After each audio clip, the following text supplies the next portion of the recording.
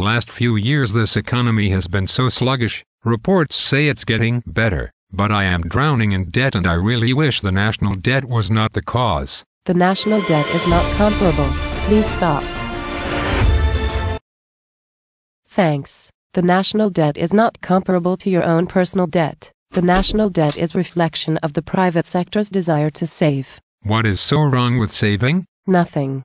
But if everyone saved at the same time, no one would have jobs. Think about it.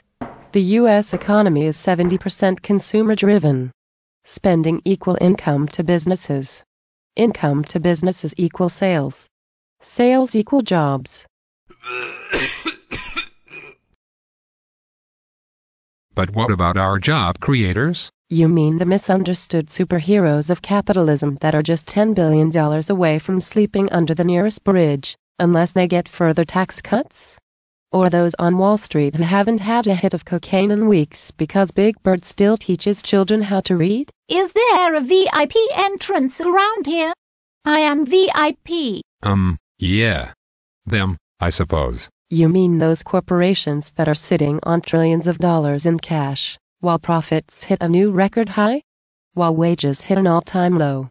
Or the 1% that are doing better than ever in an economy with tens of millions unemployed, with income disparity not seen since 1929? Yeah. Them too, I suppose.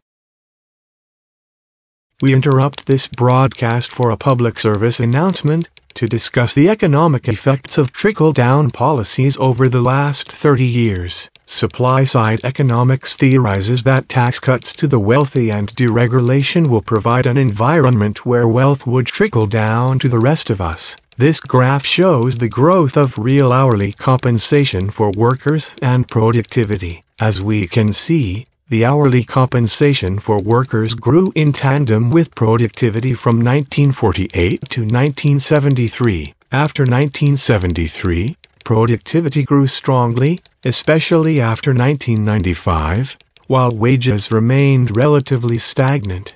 I'm as mad as hell, and I'm not gonna take this anymore! This divergence of pay and productivity has meant that many workers have not been benefiting from productivity growth. The economy could afford higher pay, but it was not providing it. It's all there, black and white, clear as crystal. You get nothing. You lose. Good day, sir. In this next graph we show the effect of income distribution between 1979 and 2007. As you can see, for the 1% of the population, income grew by 275%.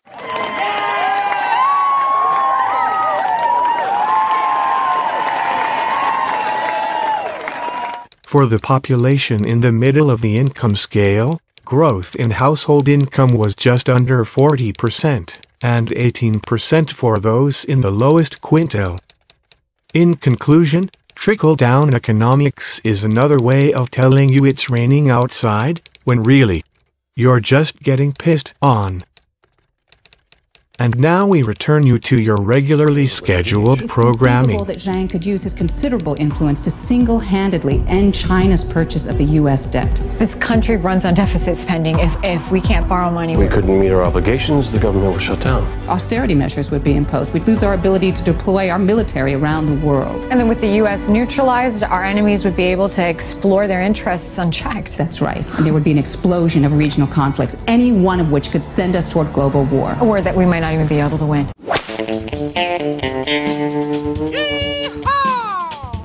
Oh, brother. What about China, though? The president and Congress say we are broke. The U.S. is a sovereign currency issuer. So are countries like the UK, Japan, Canada, and Australia. Do you really believe we need to borrow from China, the dollar in which only the U.S. can create?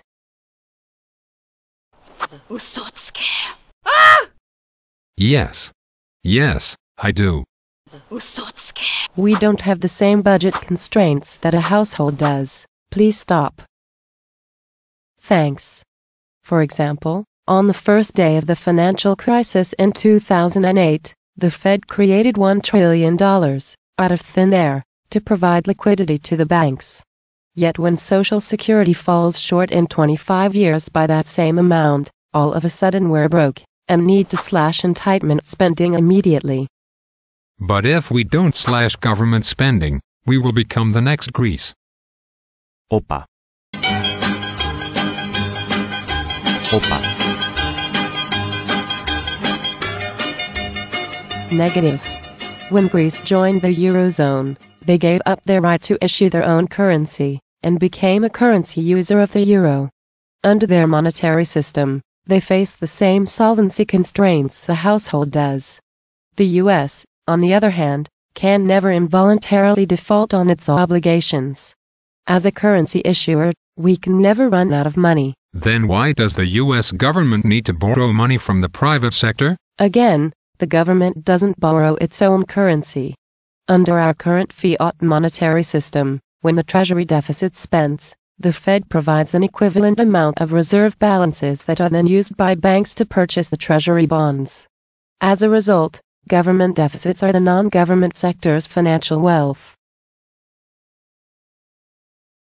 We are here to discuss the economic flows in and out of the economy, using the sectoral balances approach. The economy can be divided into three sectors. First, the private domestic sector, which includes households and businesses. Second, the public or government sector. And last, the foreign sector, which includes trade with the rest of the world. If a sector spends more than it earns, it is said to be in deficit. On the other hand, if any sector earns more than it spends, it will be in surplus. By accounting identity, the sum of these three sectors that make up our economy must sum to zero.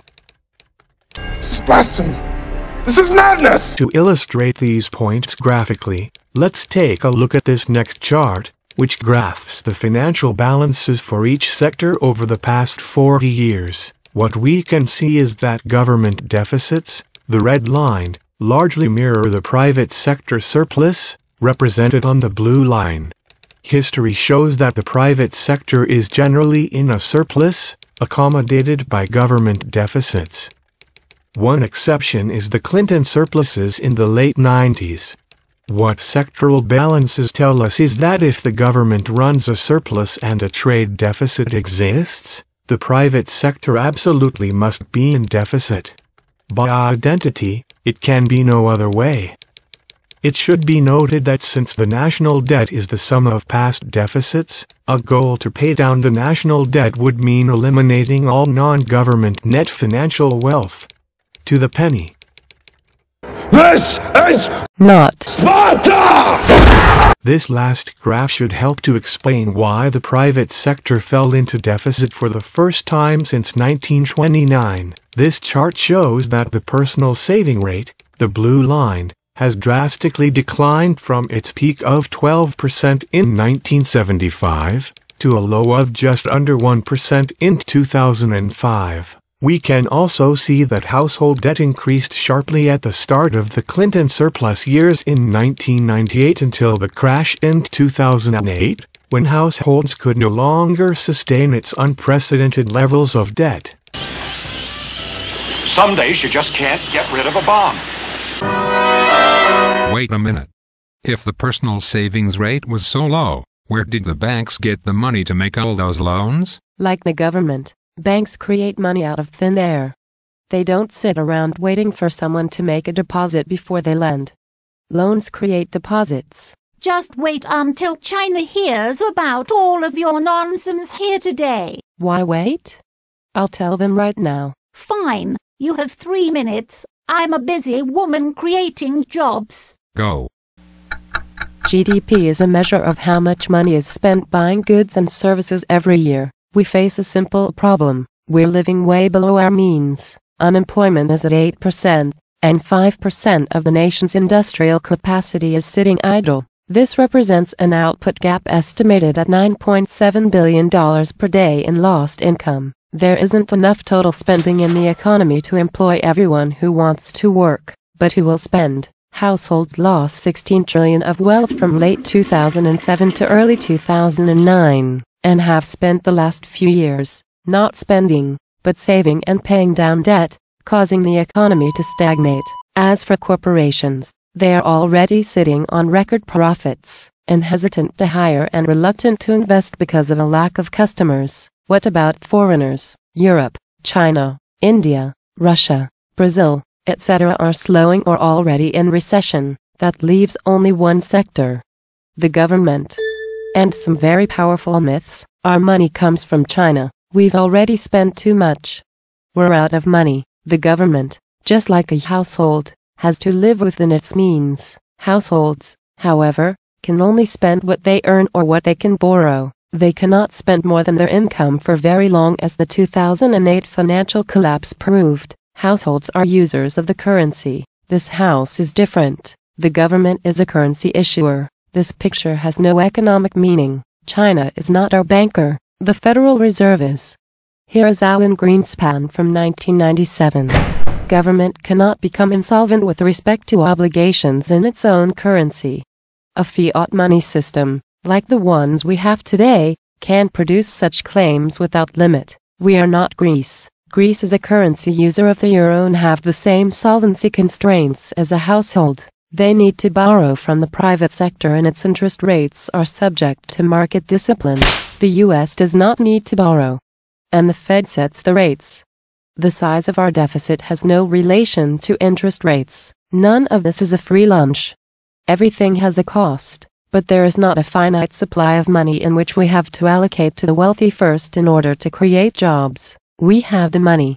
We have the real resources, and we should have much higher incomes in which to grow the economy without having to accumulate massive amounts of personal debt. America's big challenges are unemployment, inequality, education, crumbling infrastructure, fossil fuel dependency, environmental hazards, and political corruption. Failure to address these issues is the world we will leave to our grandkids. Yet we are obsessed with the deficit.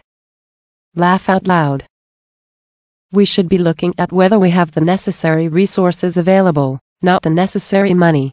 All money is created out of thin air, real resources are not. If there is one thing we learned from the 2008 financial crisis, bankers are far more powerful than central banks in the way they can destroy money faster than an overheating printing press can create it. And no, China has nothing to say about any of this. Get over it. Done.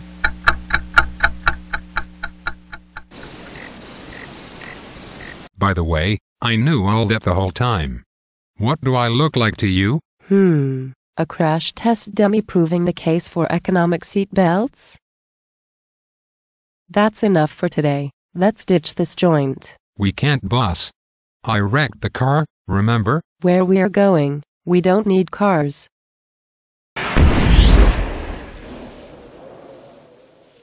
Is this safe? Did you survive the ninja? By the way, ninjas are from Japan, and that timer was rigged. Uh-oh.